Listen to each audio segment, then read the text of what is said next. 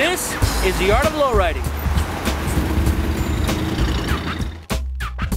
A true automotive enthusiast has a passion for their dream car and strives to create their own vision of what that car should be, with each vehicle owner being the artist and their car is a canvas, creating automotive art and their dream ride.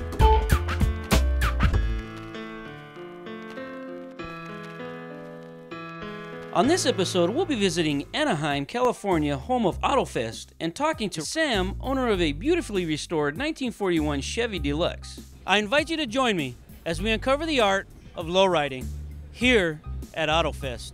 I'm here with Sam, owner of this very special Deluxe, very original 41 Chevy.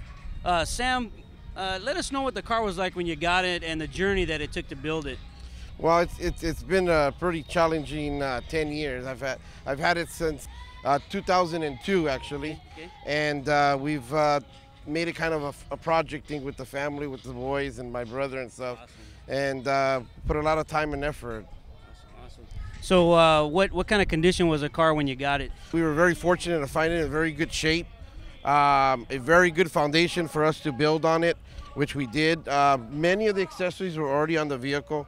It is a California vehicle, so once we got the car, then kind of put our minds together, and with a lot of internet searching for parts and stuff, we were able to put it back together. When you got the car, what was the first thing you did? Did you strip it down, catalog everything? What did you do? The first thing we did is actually we removed all the chrome. Okay. And we removed all the chrome, we sent it out. And we got it all, whatever was stainless steel, we had it, stripped, nickeled, and then polished. Everything that was chrome, we re-chromed it. What did you do after that? Well, after that, we started with the body work, and again, very fortunate. The body was pretty much intact. There was no cancer. We didn't have to cut any metal. Floorboards are still good. Well, the car being black, it's really straight. So you did a lot of blocking before you painted it? Yeah, we used a two-stage paint and then some epoxy primer.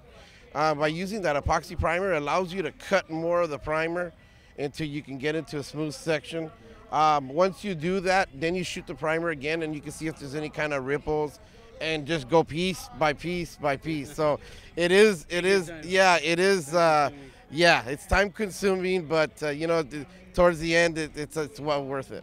Okay, so you got the car painted. What was next on the agenda? Well, next was obviously the interior. And there's a gentleman in Whittier, California. His name is Mike Perez, AKA the Blind Man.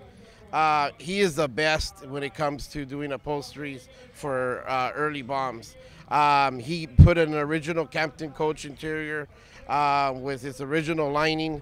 Okay, so now the upholstery is done. Where do you go from there? Do you start looking for accessories, or? Yeah, we did some accessories. The car came with some accessories. Visors, actually, an NOS visors, new, old stock, and we painted it, with a little bit of bending. We put it back into place because it's NOS.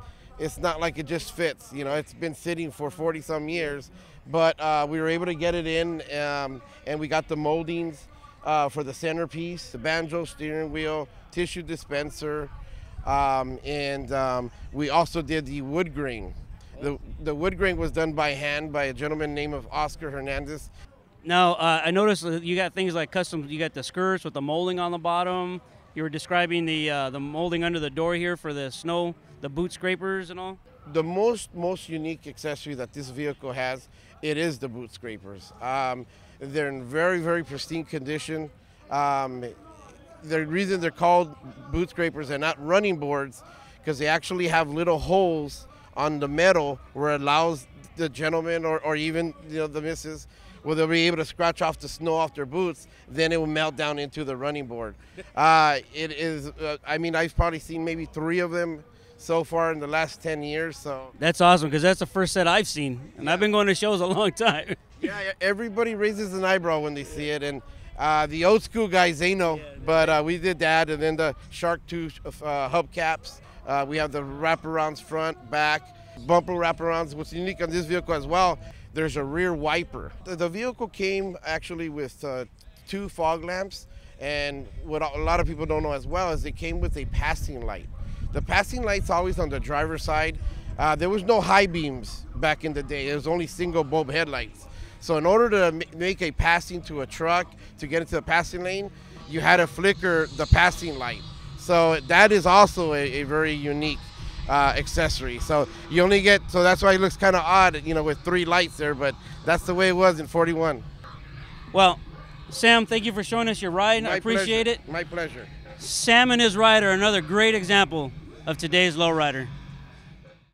Thank you for watching. I hope you enjoyed the show, and I look forward to seeing you next time as we uncover the art of lowriding. For over a year now, we have been submitting our shows to TV networks with no luck. They feel that lowriding is not a big enough market for television. Help us show them how big the lowriding community really is. Please like, subscribe, and share our videos with everyone you know, and like us on Facebook.